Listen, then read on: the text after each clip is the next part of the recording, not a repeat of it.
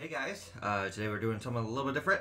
We are going to be discussing some monsters from 5th edition, going through some of the different aspects about them, who they are, where they like to live, some of their past, different types, all these cool things for the D&D monsters. I got like some lists, I got a little bit of stuff wrote out. We're not going to do it all on camera. I'm going to just talk a little bit about what we're doing right now, who we're talking about, and then I'm going to throw up some pictures and talk over them in a very surreal way.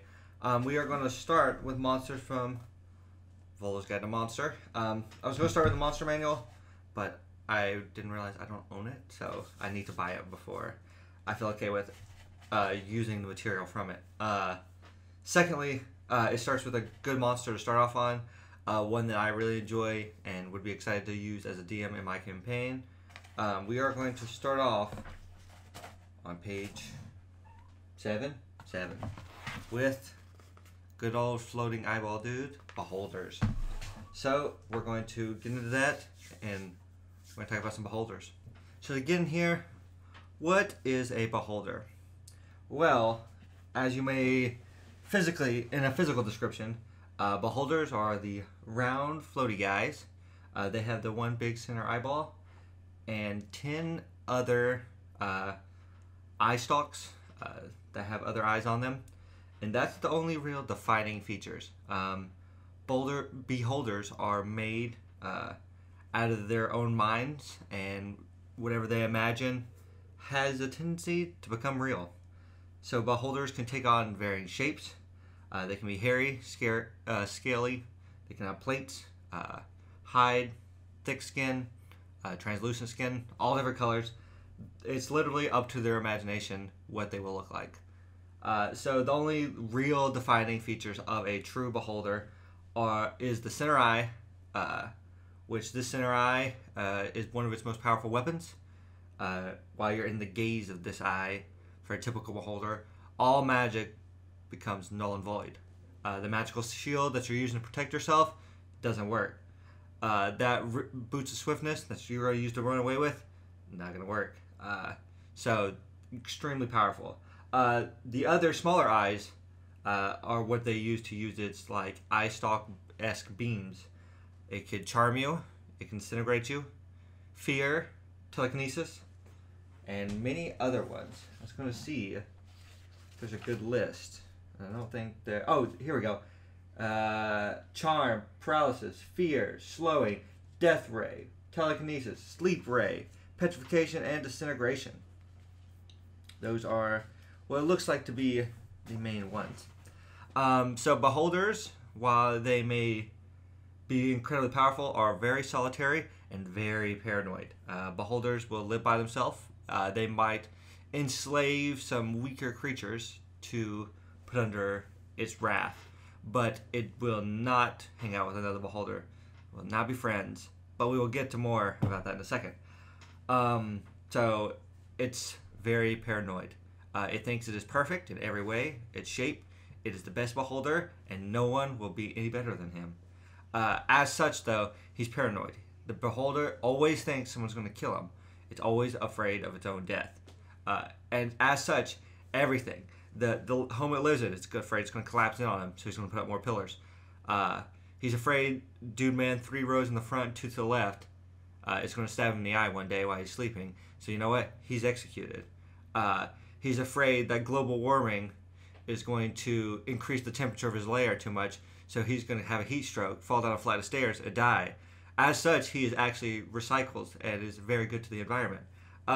These are all like inevitable thoughts the beholder may have, because he is incredibly smart and will think of everything that could like possibly be against him and end his life. As such, he is extremely paranoid, which I think is very funny for a creature who has like a limitless imagination to create and conceive. Speaking of that, so a beholder, since he has such a big brain and does all his time thinking alone in his lair, he also does a lot of sleeping. Beholders are known to sleep a bunch. As such, when a beholder sleeps, he dreams. And his dreams, if he's thinking, about another beholder for some reason, either in a romantic or figurative way, that can create another beholder just out of his imagination. And then those beholders will fight to the death because that's what they should do. Other things, I'm going to flip over here in my Vol's guide, because I know there are some other types of beholders. If not, I will... Oh, they're not in here. So other types of beholders that I'm going to have to look up really quick. So there's a bunch of different types of them. Some of them are not true beholders, because true beholders are one with the 10 stalks, one eye. These are what you would call like subclasses of beholders. They're things that either were formed with the bodies of beholders or by the beholder thinking too hard about one subject. So this thing becomes, into existence. First, we're going to start with the blood-kissed beholder. So they are still the floaty head boys.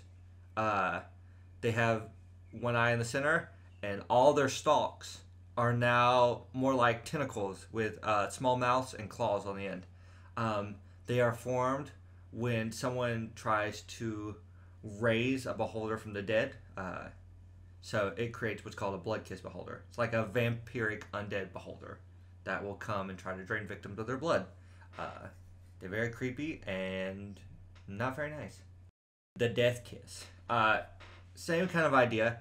If a beholder, while he's sleeping or in his free time, for some reason has an obsession with blood and starts thinking about blood for whatever reason they might be thinking about it, it can make a blood kiss, which is like a white and red skinned beholder, one center eye. It loses all the other eye stalks in replacing of tentacles, similar to the last one we just talked about. So they're pretty similar. This one has an obsession with blood. So he had on the end of his tentacles as well are the little mouths and little teeth. He will latch on and suck the blood out of creatures. So that's what this beholder does. And I mean that's it. He has an obsession with blood. His mortality less important. Next, we are going to talk about the Eye of Flame and the Eye of Frost. They are like direct opposites of each other. Same ideas, but different abilities. Eye of Flame is as it sounds. It's a beholder whose power, instead of having all the different kinds of eye rays, it has eye rays of flame, and its central eye is used to make people vulnerable to the fire and to catching fire. So it's pretty much just a fire-obsessed beholder. If beholders thinking of arson one day, this might spawn. As such, the same thing with the Eye of Frost. Lives in colder climates, has frost rays for its eyes, and its central eye is used to allow ice and frost and like ice particles to stick to surfaces better, and is known to like freeze creatures as they stand and make like silhouetted statues of the frozen creatures. So those are those two. Pretty much like a fire and ice version of a beholder. Let's see. Next, we're going to talk about... I have a bunch of tabs pulled open. Not that one. Ah, yes. The gazer. So the gazer is like a very... like if a beholder had maybe like a brain fart, like couldn't remember something, and this thing would kind of come up. It's like a misformed four-tentacled beholder. They're not very intelligent, and they're kind of like an aggressive pet for a beholder, but they will also find them kind of amusing and will let them follow them around and be familiars and serve them, because it's an unintelligent version of itself.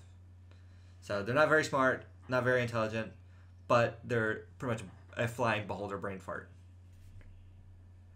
In similar, if a beholder is thinking about gold and money and magic items, a goth could be spawned. There's other ways that a goth can be spawned, and we will get to it when we talk about the spectator.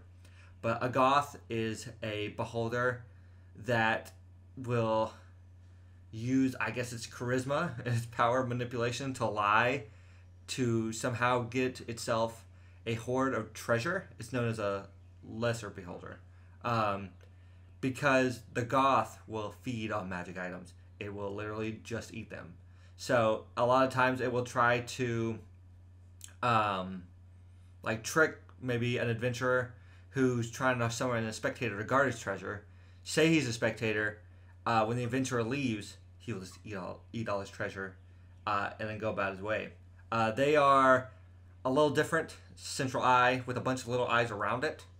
And then instead of 10 tentacles, 10 eye stalks, they have 4 tentacles and 6 stalks. So they're also like a terrible pinky orange color. As also, we were talking about the spectators. Spectators are a created type of beholder. Ritual is done using 4 beholder eye stalks to summon a spectator. They are used to guard treasure and are actually pretty nice to talking to people, but will not let people go after the treasure. So pretty much they are a beholder guard dog that a wizard could use to guard his stuff. As such, though, if a wizard fails at creating a spectator, that's when they can accidentally create a goth, which will eat their treasure. A spectator will guard treasure for, I think, like 101 years. And before, I think it can do whatever it wants. It's like a beholder guard dog, which is actually pretty cool because, beholders are pretty powerful. Let's see. What else? Eye of the Deep is a water-dwelling relative to the beholder. It has 2 eye stalks. Actually has like 2 crab-like pinchers, a terrible-looking mouth, and a big central eye. It's pretty much the water-dwelling cousin of the beholder. One of the abilities of the Eye of the Deep is both eyes will work together to craft illusions, to create 3-dimensional images. So they will use these illusions to lure in people from sinking ships. And what do they do with them? Generate bright lights to stun them and blind people before it'll attack them. That's actually pretty sinister. Like luring people in with like an illusion of a mermaid, then throwing a stun grenade, pretty much putting a stun grenade in their face, and then eating them. Pretty mean. Pretty mean if I do say so myself. All right, we're down to like the big four beholders. We're going to start with a death tyrant.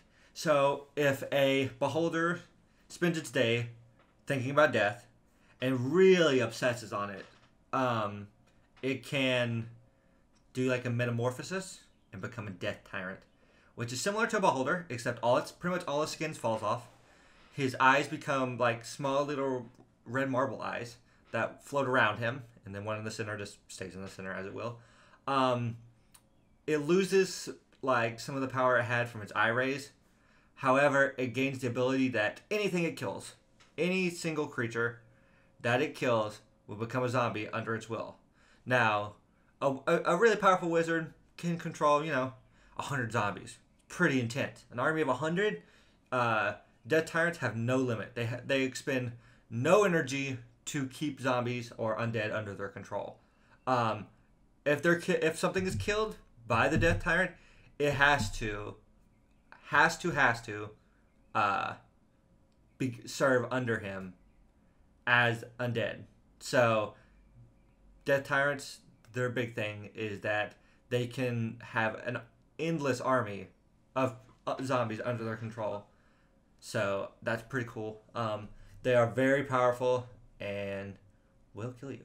Another thing is that the eye of a death tyrant makes healing magic not work.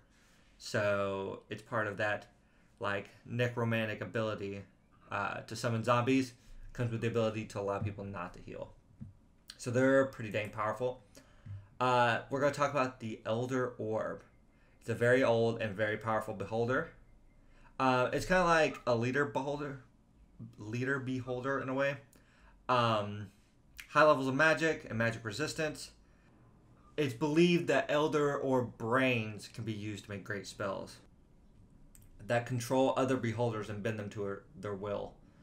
Even able to control death tyrants with their magic. So, pretty much just a super powerful beholder. And I think the last one we're going to talk about is the Overseer, which does not look very much like a beholder. It looks like there's another creature that looks very similar like this. It's like if you took a squid, dyed it black and the top half of it you replaced with like a tentacle tree and added 4 mouths around the base, that's what an overseer is. They can control beholders, up to 5 to 10 standard beholders, or 5 to 20 beholder kin. I actually found someone's stat block that they were like approximating to this overseer. I was going to talk about some of the stuff they said about it. They say it's a challenge level 21, 270 health, 40 foot speed. It has a forest walk, which is interesting because I would assume something like this would be in a cave. Magical resistance, regeneration, pretty normal stuff. It also has eye rays, and I thought some of these were very interesting rays compared to what the actual beholder itself has. Lightning beam, crushing despair, domination, dispel, paralysis, creation, polar ray, death ray, turn spell, stunning, telekinesis, and temporal stasis. These are all like homebrew-esque different eye rays, but some of the stuff like dominating someone is very good, and that fits really well with what this thing does. Death ray and dispel magic, pretty good. It casts everything at 8th level, it looks like, so it's pretty strong as just a creature. Manning stream and drain vitality, so it's pretty much speculated to be the stronger, way stronger than Beholder, and the fact that it can control other ones under its will makes it incredibly powerful. So that's a lot on the typing, different ones, and all that kind of stuff. Where Beholders live is what I was going to talk about next. They create their own different, how would you say it, layers, as they would be. A lot of what they do is they'll use their disintegration to carve out the tunnels to the exact size of the beholder to make large enemies have harder times passing through. They will create it in very annoying ways, like steep slopes, because they can float. It doesn't really bother them. And falling drops, just to make it more difficult to navigate through its tunnels. So as such, here are some of the different rooms you might find in a beholder's lair. Central gallery, which will fill with objects that it likes. Escape tunnels, that's part of the paranoia talking. It has ways to leave its lair in the case of problems. It says eyes in the sky, which I think are described as secret passageways in its lair to get sneak attacks on different people and to watch its minions. A little bit of that paranoia coming out. Minions chambers, pretty normal. Prison, sanctum. Sanctum is his private chamber. Traps, which covered pits, trap doors. Ceiling traps, gas boards, optical course, oil spray, trophy gallery, and that is about it. But guys, that's some on the beholder. I didn't go too much depth in the lore. My idea was for these to be more of a, you're searching for a specific monster maybe for your campaign and just want enough information to know the different types and, just like if this is kind of what you're looking for. Hope these guys helped. If you guys would like a little bit more in detail about these different creatures, please drop a comment and I will see what I can do. I can spend maybe a little more time researching. Most of the research I did was based on using the Forgotten Realms website and the Volo's guide. So I haven't really delved into 3E or 2E or the different other more in-depth books from the different iterations of Dungeons and Dragons. But I hope you guys did enjoy. If you did, hit the like button. Subscribe if you want to see more. And I'll see you guys next time. Bye, guys.